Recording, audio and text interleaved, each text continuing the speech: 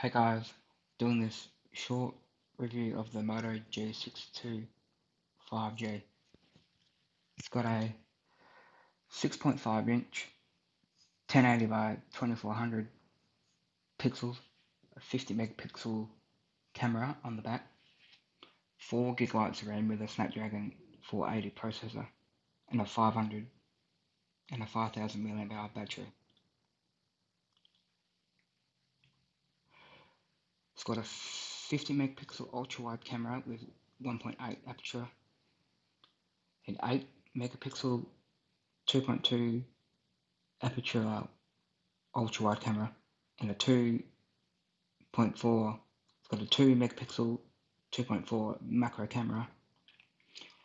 It can record 1080p video at 30 and 60 frames a second on the back camera. Front camera is a 16 megapixel 2.2 wide camera with 1080p at 30 frames a second. It's got dual speakers, one on the front there, one on the bottom there. Doesn't use the earpiece as a speaker.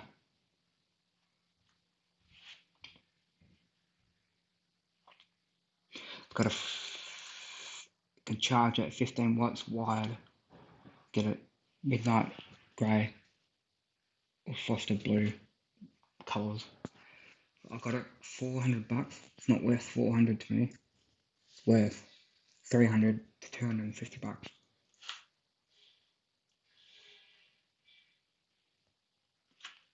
It's got 128 gigabytes storage with 4 gigabytes of RAM, micro SD card slot on it, so you can expand the memory on it. Got a 6.5 inch display. Let's test the 4G speed test on it.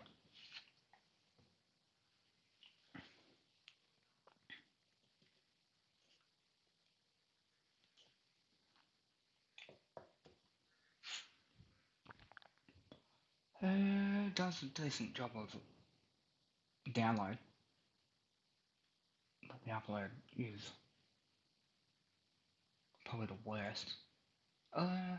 Decent. And it came with this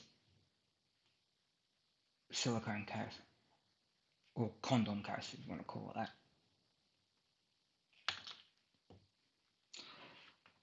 The cameras are decent on it. You can take some okay photos, some blurry shots. Take some decent low light shots as well. There's the front camera if you can see it. And back camera. It's got dual capture video and dual capture photo with it. You can do 2 of the back camera and then split it, do it the other way around, and then do 2 half screen shots, and then flip it to the back camera, and then swap it again, which is pretty good in my opinion on slow motion. Does alright.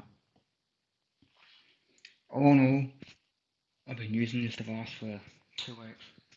It's good if you're at a budget or mid-range smartphone. Doesn't cost the earth to get it. It's got an FM radio on board, so you plug in your headphones down the bottom here to listen to FM radio. It's got I think it's glass or plastic screen, which I have dropped it, and it's got a little scratch on the screen. can't hardly see it, but in direct sunlight you can see it.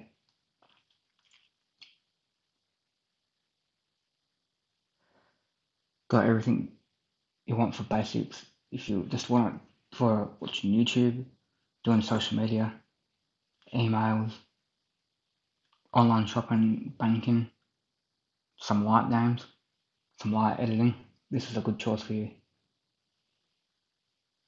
So, I hope you liked the video. Like, comment and subscribe to this video. Techno Head out, and I'll see you on the next review